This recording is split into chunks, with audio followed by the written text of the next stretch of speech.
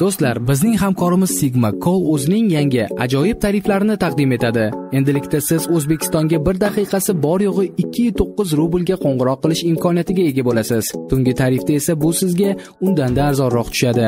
Bundan tashqari ilovada maxsus bonus tizimi mavjud. Agar siz ushbu promo kod orqali dastur ro'yxatidan o'tsangiz, siz birinchi to'lovingizda 10% qo'shimcha bonusga ega bo'lasiz. Sigmacall taklif qilayotgan tariflar hali hech kimda bo'lmagan. Ushbu tariflar aynan foyda ilovasining foydalanuvchilar uchun chiqarildi. Buning uchun siz ushbu xabarni do'stlaringiz bilan bo'lishsangiz kifoya. Salom do'stlar, samolyotlar ixtiro qilinganidan buyon insoniyat uni mukammallashtirishda davom etmoqda. Aviatsiya shakllanishining tarixi davomida biz ko'p g'aroyib samolyotlarni ko'rganmiz, ammo ulardan ba'zilari juda g'ayrioddiy g'oyalar asosida qurilgan bo'lib, ularning ko'rinishining o'zi odamni lol qoldiradi. Demak, qadrli Узфакт kanalining tomoshabinlari, kanalimizga xush kelibsiz. Bugun biz sizlarga aviatsiya tarixidagi eng noyob, noodatiy va g'alati samolyotlar haqida aytib beramiz. Qani bo'lmasam, boshladik.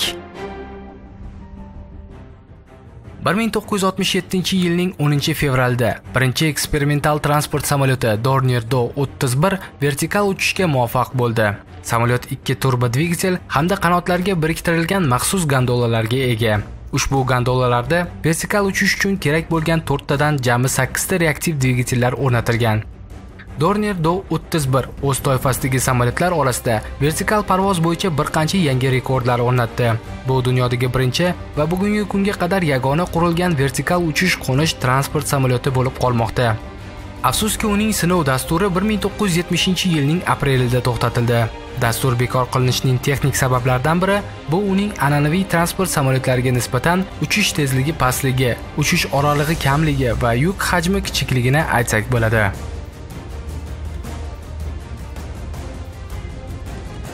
(1959-yil) shinalar ishlab chiqaruvchi taniqli Goodyear kompaniyasi AQSh mudofaasiga noyob bir samolyotni taklif qiladi. Qizig'i shundaki, ushbu taklif qilingan samolyot ishirilgan samolyot ekan. Goodyear Inflatoplane deb nomlangan samolyot dvigatel hamda ayrim qismlardan tashqari butunlay kauchukdan va rezinadan yasalgan. Yig'ilgan ko'rinishda samolyot 1 kubometr hajmdagi joyini egallagan. Uni ishirish uchun oddiy velosiped nasosi hamda 15 daqiqa vaqt talab etilgan ekan. Samolyot mukammal parvoz xususiyatlariga ega edi, ammo harbiylar loyihani birgina kamchiligi uchun rad etishdi. Inflatoplane'ni urib tushirish uchun har qanday quroldan faqatgina bir o'q yetar edi.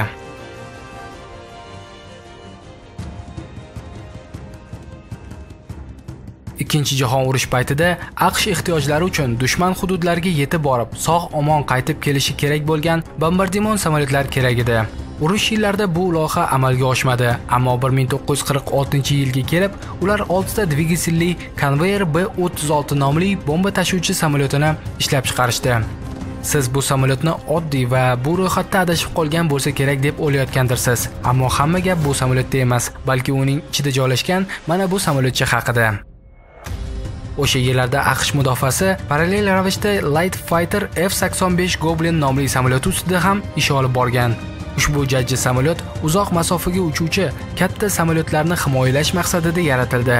U bombardimon samolyotining bomba lyukida joylashtirilib, kerakli paytda maxsus uskunalar yordamida chiqarilgan hamda dushmanlarga qarshi hujum qilgan. Goblinning ajoyib shakli sababli unga uchar tuxum deb taxallus berishdi. Ushbu samolyot haligacha aviatsiya tarixida eng kichik qiruvchi samolyotdir. Uning qurilishiga 3 million dollardan ko'proq mablag' sarflandi. Aytishlaricha samolyot o'zini yaxshi ko'rsata oldi, ammo yuqorida aytib o'tilgan maxsus mexanizm ishonchsiz bo'lgani uchun loyiha bekor qilindi. Qolaversa, bir necha yildan so'ng parvozning o'zida yonilg'i quyish tizimi ixtiro qilindi. Undan so'ng esa bu loyiha faqatgina tarixda qoldi.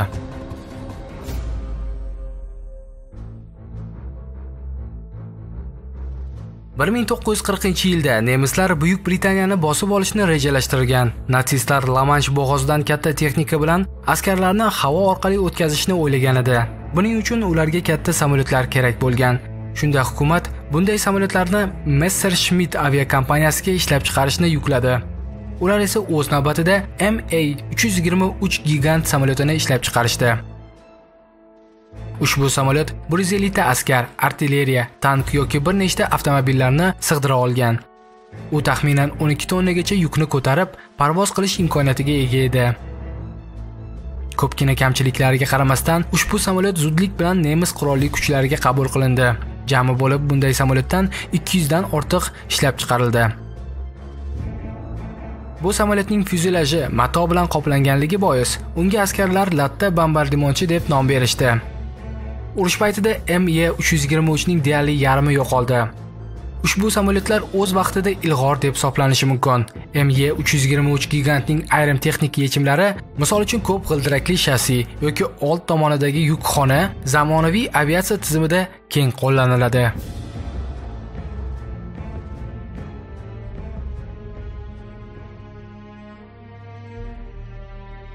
Yangi g'oyalar muammolarni keltirib chiqaradi, muammolar esa uning yechimini.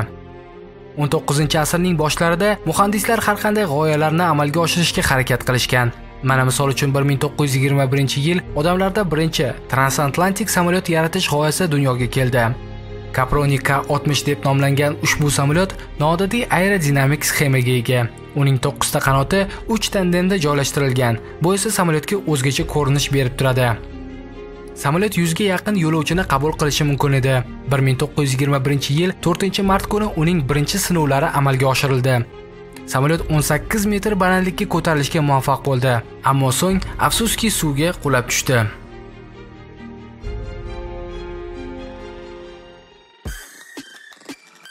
Proteus Amerikaning Scarlet Composites Incorporated kompaniyasi tomonidan ishlab chiqarilgan eksperimental yuqori balandlikda uchuvchi samolyotdir.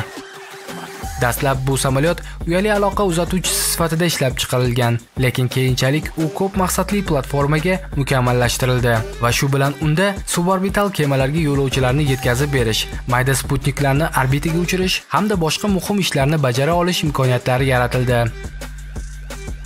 Proteus allaqachon bir nechta rekordlarni o'rnatdi. Xususan, u 19277 metr balandlikda parvoz qilib, eng baland uchuvchi transport samolyoti deya nom oldi. Mana videomiz ham o'z nihoyasiga yetdi. Agar video sizga yoqqan bo'lsa, like tugmasini bosing. Qandaydir fikr yoki mulohazalaringiz bo'lsa, kommentariyada yozib qoldirishingiz mumkin. Kanalimizga obuna bo'lmagan bo'lsangiz, obuna bo'ling. Do'stlaringizga ushbu videoni agar yoqqan bo'lsa, bo'lishing. Siz bilan har doimdek Узфакт edi. Kelasi videoda ko'rishguncha, xayr do'stlar.